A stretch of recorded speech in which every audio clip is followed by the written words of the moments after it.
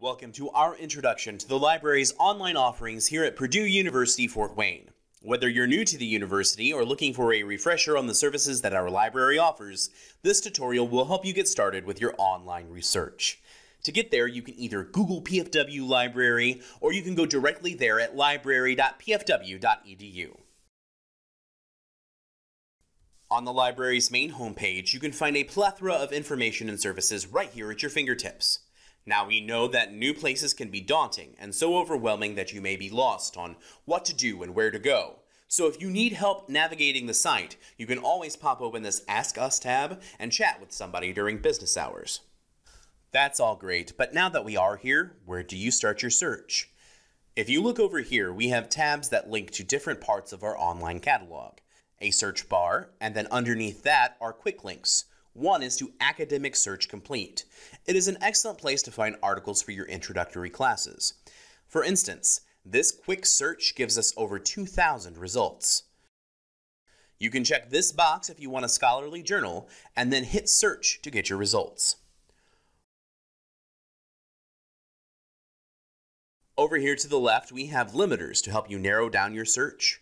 For more information on how this works, please feel free to check out our video using this database. By the way, did you notice the library's name up here at the top of the page? If you click on it, you'll go back to where you started. Speaking of which, let's look at a few of those search options from the home page. In the center of the screen, we have our search bar. Above it are 3 navigation tabs. This first tab is an everything search. This is great when you know the title of what you're looking for. Searching here will do a look through a bunch of our databases at once, plus the library's catalog. It casts a pretty wide net. When we do this search, the article comes right up, and we click here to get to the link to the full text. If it turns out that there is no full text link, you can use this Request Item through Document Delivery link, and the library will get the article for you and email it to you within 1 to 3 business days. But in this case, we click here, and if you're off campus, you will be prompted to log in with your regular PFW credentials. Then you'll be able to get right to the full text. You may be asking yourself, why don't we just Google this article? Everything's online, so this should be simple, right? Well, if we Google, we hit a paywall. How much do you think that we're going to be asked to pay for this article? $1? $10? $20? Try $42 for this article. There is no need to pay for this article when you can get it for free, right? So come to our website and we'll get you all the resources that you need. So what if we don't know what we're looking for, but we really want a book that the library owns? Then we use the catalog option. This will do a quick and dirty keyword search and only give you things that the library owns in its collection, nothing else. This search gave us 78 books. 19 are physically available in the library and 57 are ebooks. And just like with Academic Search Complete, we have our limiters here to the left. These include material types such as books and DVDs, as well as date of publication and author. They help you narrow down your search. Next to the search bar at the top is our advanced search feature. We discussed this in a different tutorial, so we won't spend any time on it, but it's good to know where it is if you need it. Over here to the right is where you will log in with your PFW username and password. Then click your name to view your account. You can renew materials, request items, and see what you have checked out from our collection right here. Next, we have our link to all databases. This is exactly what it says. It's a link to our databases in alphabetical order. If your professor wants you to use a specific database, such as JSTOR, this is where you're going to find it. Let's say that we've just started working on a research paper, and we are having difficulty with the assignment and need assistance. Where would we go? Well, in this case, there are 2 places to check out: Research by Topic and Ask a Librarian. Let's look at Research by Topic first. Here you will find resources cherry-picked for each of the subjects taught here at Purdue University, Fort Wayne.